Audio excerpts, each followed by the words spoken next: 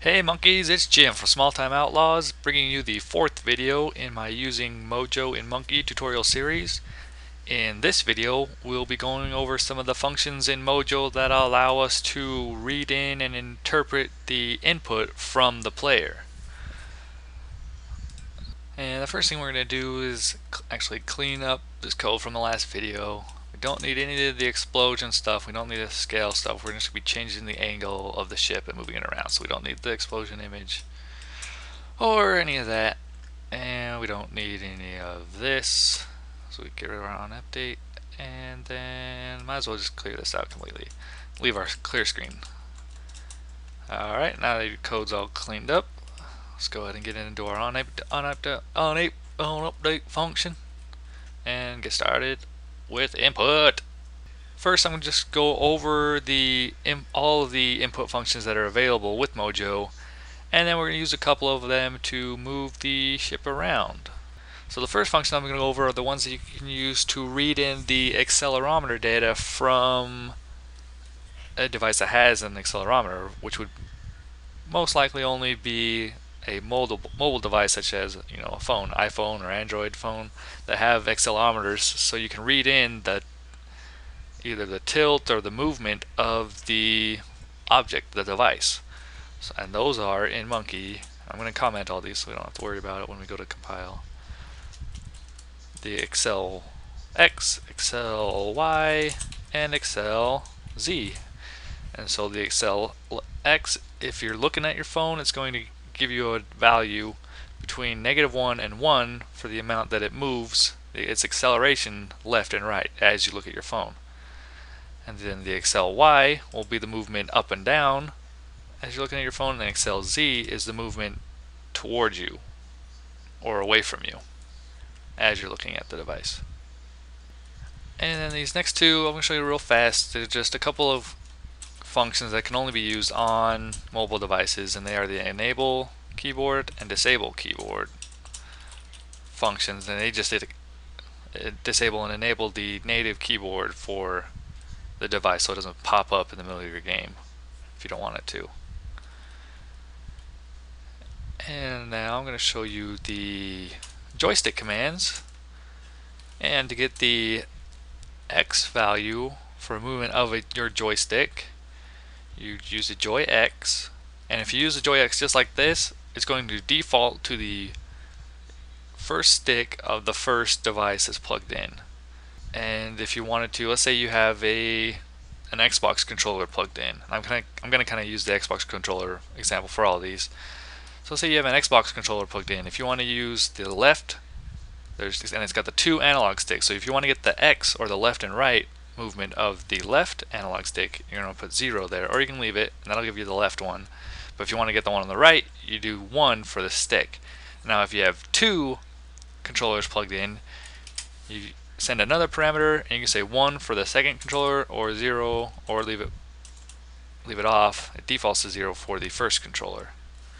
And this is the same thing for the Y direction of either stick, either 0 or 1, and the Z direction. And for, let's say, with the Xbox controller, the Z is for the finger triggers, and it's just a one stick, so 0.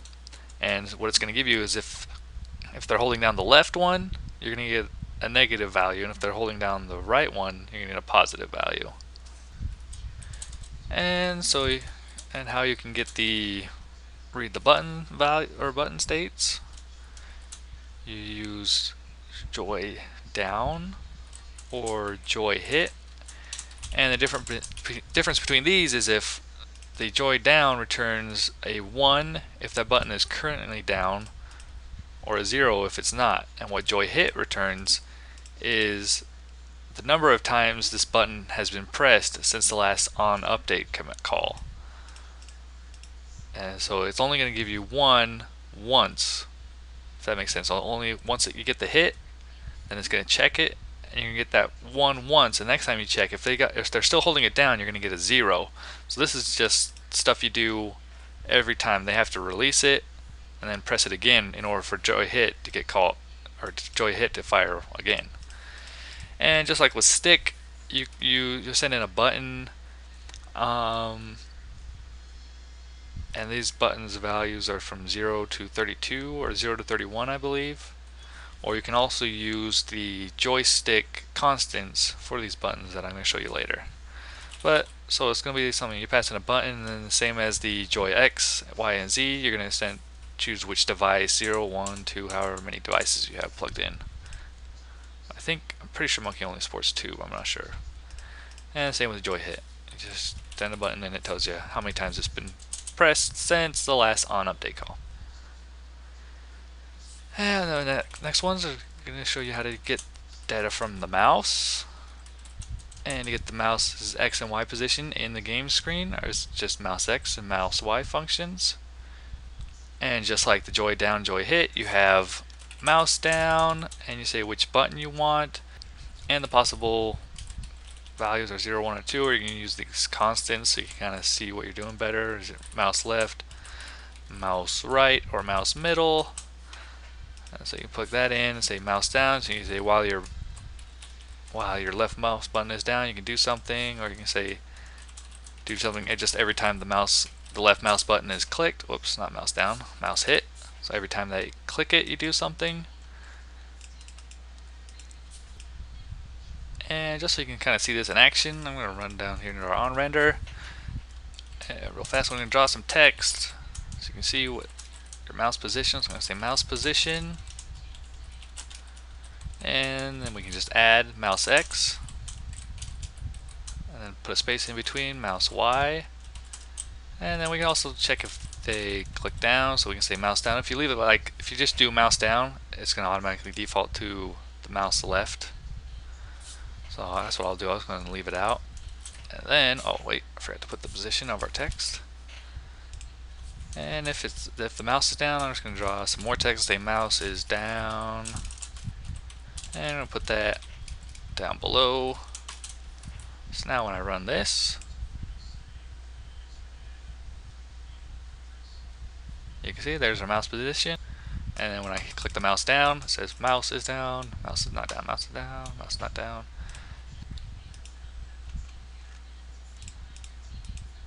And now to kind of go along with mouse input, that you can also get the touch input for touch screens. And the way you do that is you call touch X to get the position, and you pass a number of the touch you want to get. So in this case, we'll say you can get touch 1, that's going to get your first touch. And if they're currently touching and then they touch with another finger, you'll be able to access touch 1. And so on. You can support up to 32 touches, which is kind of crazy. And okay, so then you got the touch X, touch Y for that. So you say I want the touch X, touch Y for the third touch. And then along with those, you can get the touch down. You can pass in the number of the touch that you want to get the touch down for while they're touching it down.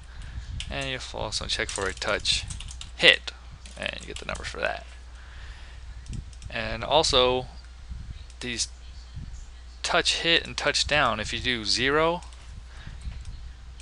this is the same as getting the mouse hit or mouse down for 0. So I always just use touch hit and touch down for all my games. Same with touch X, touch Y, 0. And so this will be the mouse left for any mouse input. So say you're just testing out a game for mobile on your computer, you just use these touch commands, and then you can do all your touch stuff with your mouse. And then when you build it for your mobile device, you don't have to change all these touches back to mouse. So that's kind of a cool thing with Monkey. And then finally we get into our keyboard commands. So the first one I'll show you is the key down, which is, of course, as you know, it returns 1 while the key is down. And for this, you can use integer values if you know them, or what's easier is to use the constants that come with Monkey, such as you can say key A to get the A key, or you can say key up to get the up key. And I'll show you those right now. So we'll say key hit.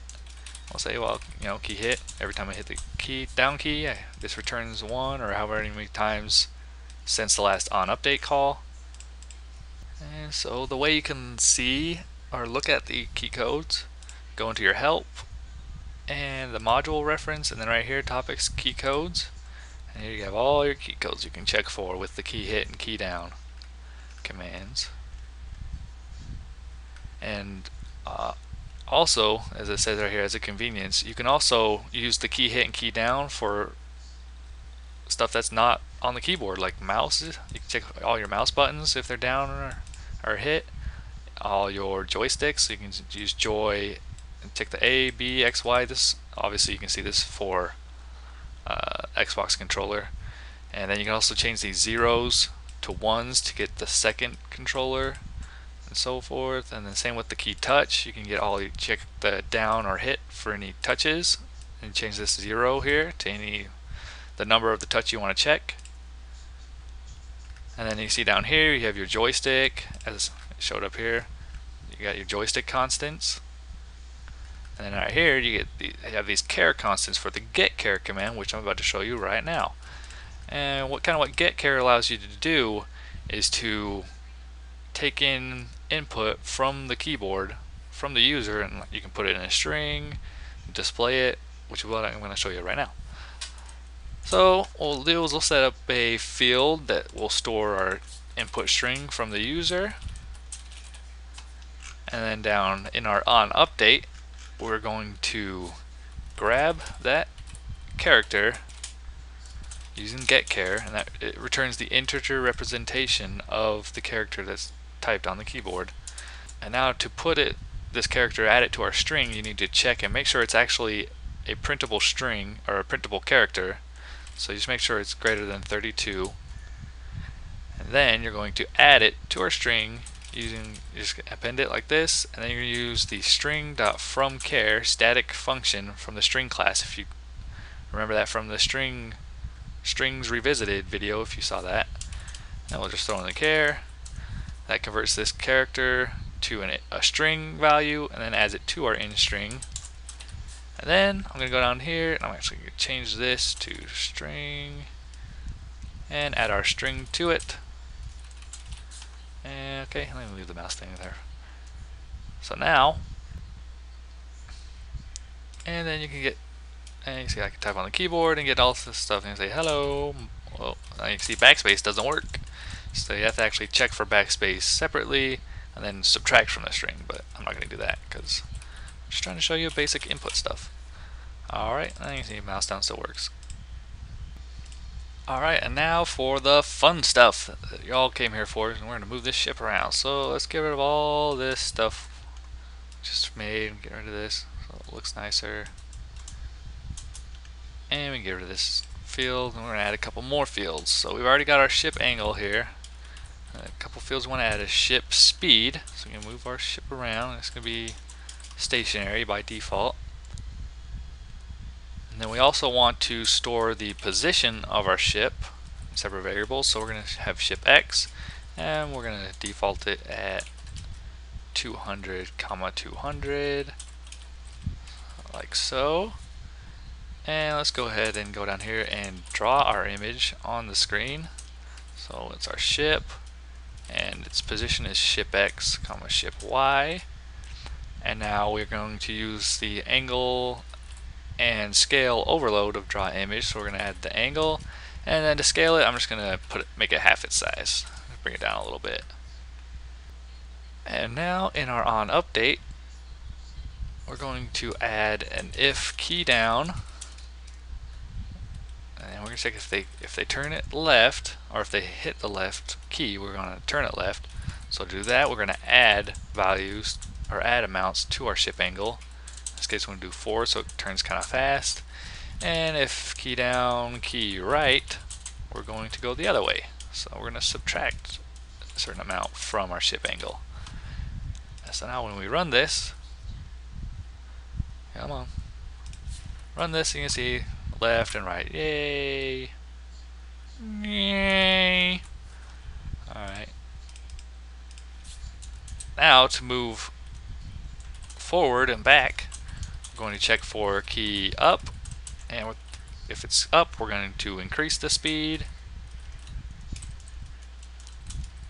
And this speed is going to be applied every update, so we want to make this kind of a small, it's going to be more of an acceleration instead of just a velocity or a speed. So we're going to accelerate by 0.1 every frame if they're holding the key down. Otherwise, it's just going to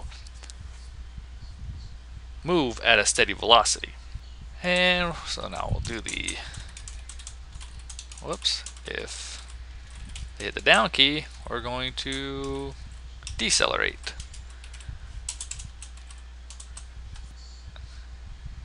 And now to apply this speed to the ship, we're going to increase its X direction by the ship speed multiplied, and this is a little game math, so if you're not really comfortable with this, I understand. Just I'll be going over this kind of stuff of greater detail in my game tutorials, so for now just type what I'm typing, and if you want, there's plenty of tutorials on simple 2D physics you can look at on YouTube or anywhere else and learn how to use these sine and cosine functions to move your sprites around. Alright, so now that I'm moving at a certain speed based on my angle here using these sine and cosine functions, I'm going to run it, and now I'm moving around. Yay! And now you can see, oh no, off the screen, I don't even know where he's at now. I'm never going to get him back. He's off into no man's land. So how we're going to keep him on the screen, we're just kind of wrap the ship's position based on the size of the screen using the mod function or mod operator. So to do that, we'll just reassign the ship, and this is more game math. It might not make too much sense, but just type what I type and mod it. So basically what's happened here is if it goes greater than the ship or the screen size, it's going to mod it, and then it's going to return the remainder and then just wrap it back. And then the reason I have to add the size here is because when you go negative, when you start going negative, it wraps the wrong way. So I just kind of have to add this so it'll wrap correctly when it goes negative. And so I'll run it. You see what happens. You see? Oh, yay, wraps. So now I never lose my ship. And I can make my asteroid game or whatever kind of game you want to make. And that's gonna do it for input. Join me in the next one. We're going to go over sound and music with Mojo. If you have any questions, email me at jim@smalltimeoutlaws.com or leave some comments down below, and see you in the next video.